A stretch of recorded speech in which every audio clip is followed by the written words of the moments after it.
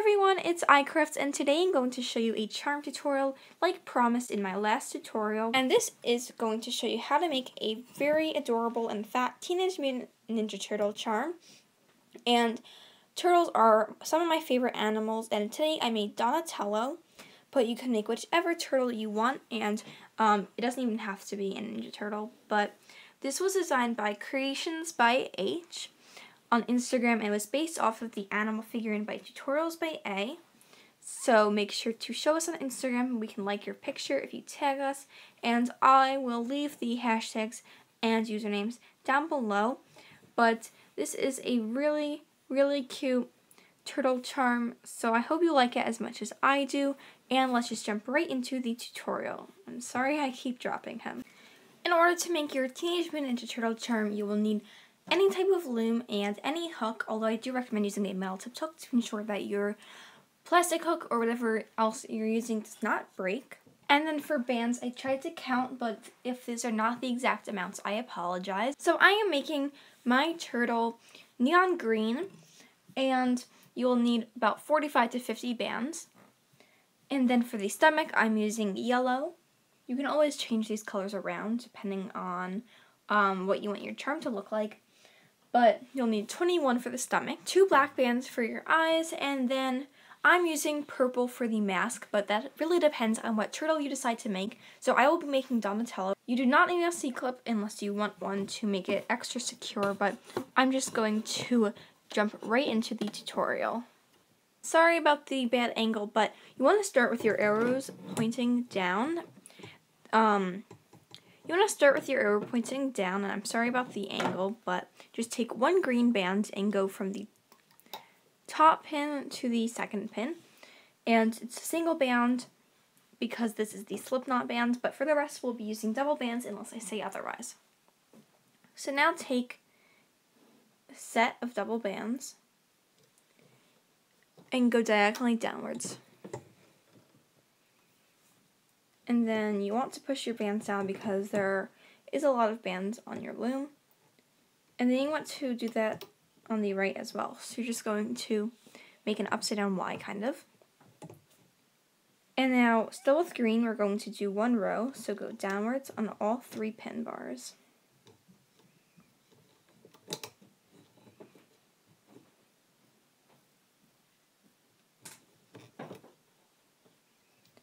And sorry that it was kind of at the bottom of my screen. But next I'm going to switch to my mask color, so purple. I'm going to do another row.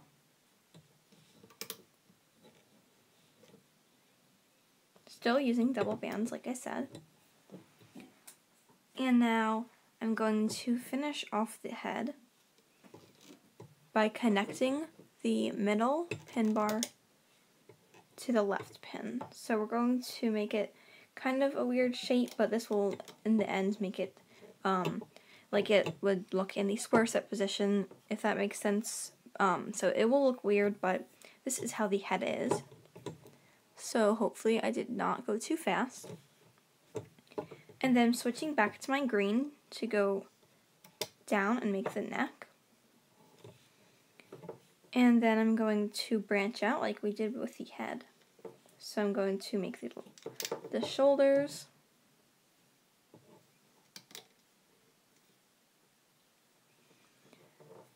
And then we're going to be using the stomach color. And I'm going to make 3 rows on all 3 pin bars with yellow. And we will be making extensions to make the turtle wider, fatter, I guess, whatever you want to say. So there will be a green border, but this part is just all yellow.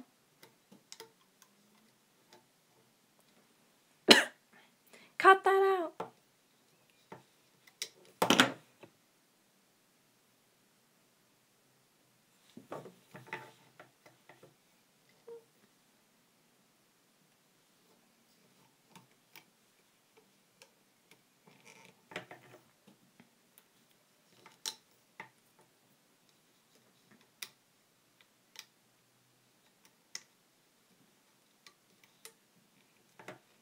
And if I seem like I'm taking a really long time, I just really want to go slow, and also I don't want my bands to be twisted because that will not look as good. So now I've done 3 rows, I'm going to switch back to my green, and I'm only going to go downwards on the left and right because this is the legs.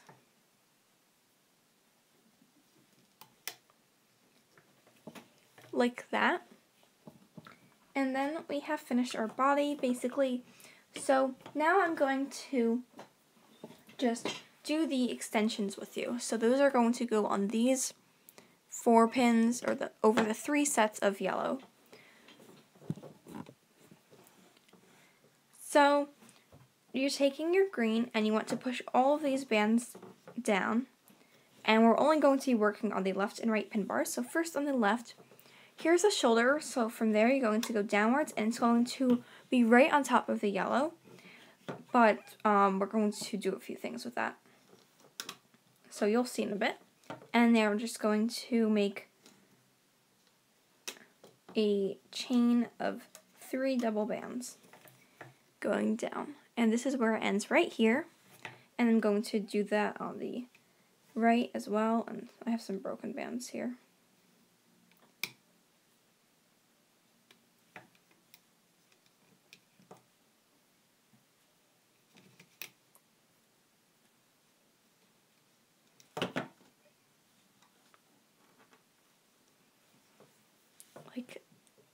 So it should look like this.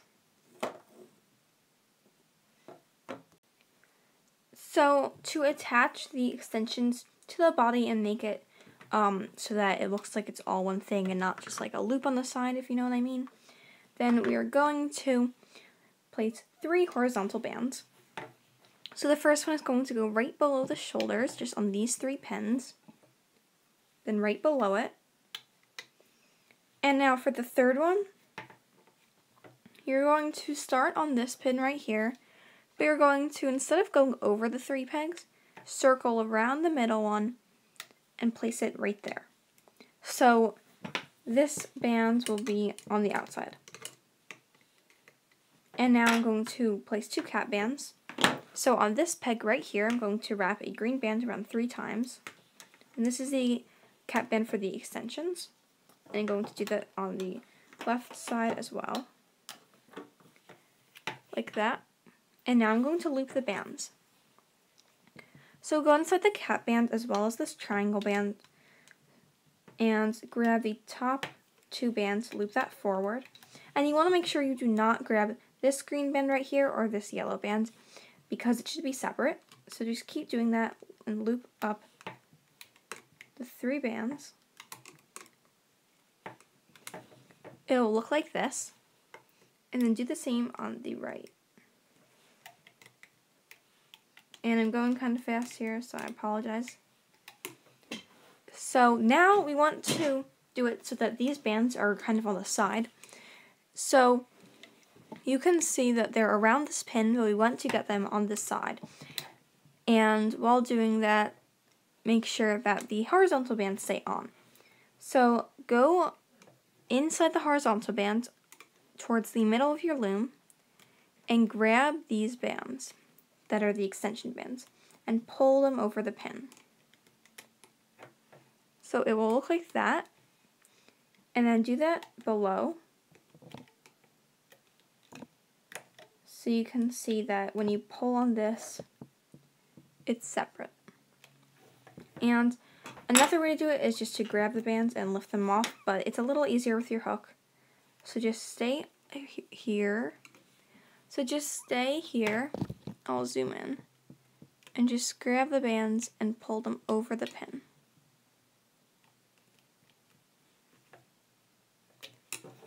So it's kind of tricky, but once you get the hang of it, it's really easy. So next I'm going to place the cap bands on the feet. So just grab another green band and wrap it around 3 times.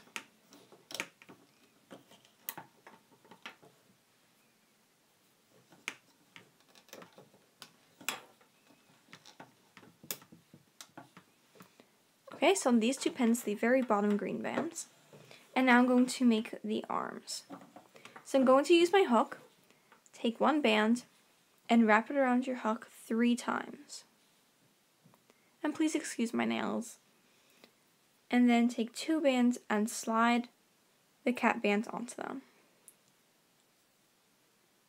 So this is our arm. It's just one link of double bands and the triple wrap cat band. And now I'm going to grab my loom, and it's going to go on the shoulder peg right here. And now I'm going to show you how to do it on your loom.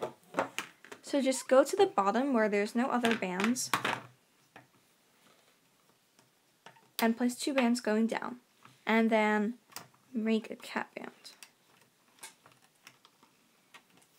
And then you can go inside and loop that band and take it off. So that's a really fast way to do it, but I think I prefer doing it on my hook. And now you've got the same look. And you can put it right there.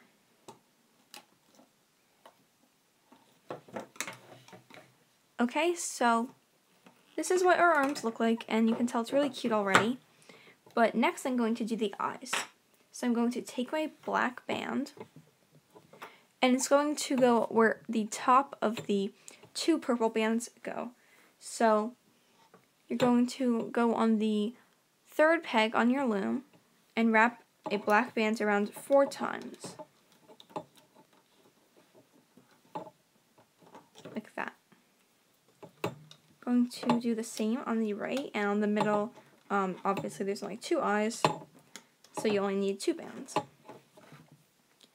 And then I'm going to make a triangle band, so place it on these 2 pins plus the one in the middle. And now I'm going to show you how to loop the eyes. So I'm sorry if I can't explain this super well, but this is basically the way most eyes are looped. So staying on the outside of the pin, not going inside the horizontal band, you're going to just grab some of the black loops and pull them towards the center, and that way they will be on the horizontal band.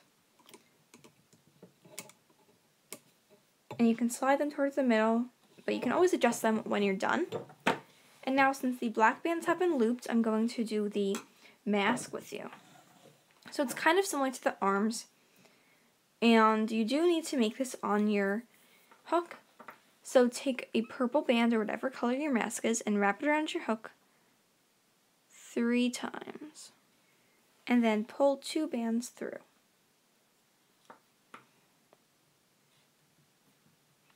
Put that back on your hook and just slide it over here, and you're going to do that again. So wrap a band around your hook 3 times. Pull 2 bands through. So you have 2 little links. And they should not be connected. And now you're going to take 2 more purple bands and just slide the purple onto the... Take 2 more bands and then pull it through everything on your hook. Then you can replace it on your hook, and this is what you'll have. This is going to go on the right side where the eye band was. Right there. And then that is the little tie on the mask. So we have done all of the extra parts for our turtle, and now we are ready to start the hooking process. So I'm just going to give you an overview. Make sure you have everything. The first thing I'm going to do is go inside this cat band and grab the 2 bands and loop those forward. Now those are the legs.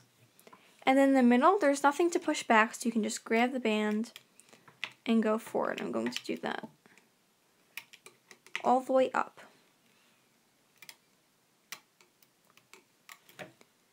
And now I'm going to go inside these layers, and there's quite a few layers on this peg, so just go inside all of them and make sure you're grabbing the yellow band, sorry. And there's a lot of tension, so just try not to break your hook if you're using a plastic hook, and don't pull the bands too much or those bands will break. And then just keep going that. So I like to tilt my loom and just make sure I'm grabbing the very bottom bands. And then I'm going to, again, find all these bands, or go through all of these bands, sorry. I'm getting kind of jumbled with my words. And you want to grab the green bands and loop those inwards, and now I'm going to repeat the same thing, and this time I'm still tilting my loom towards the, I'm still tilting my loom towards the right side because I can't really tilt it that way. And as you can see, these bands really do not want to come, so I'm just going to help them with my hand or my fingers. And it still is not working, so I'm going to just try to relieve some pressure and just keep trying. And as you can see, they came pretty easily. And my bands are very close to breaking there, so I'm just going to loop inwards. And now all of these bands, you have to go through and grab the neck bands. So just make sure you're pushing them all back. There is a lot of layers. So I looped that forward. Hopefully you could too. Feel free to pause the video because it can be kind of tricky because there's a lot of bands. And now I'm going to grab the top bands, which are going to the right, and I only grabbed one, but that's okay. I can just grab the other, and these pins as well. And just by looping it, you can see that it's a more normal shape already. And now I'm just going to loop these rows upwards like a triple single.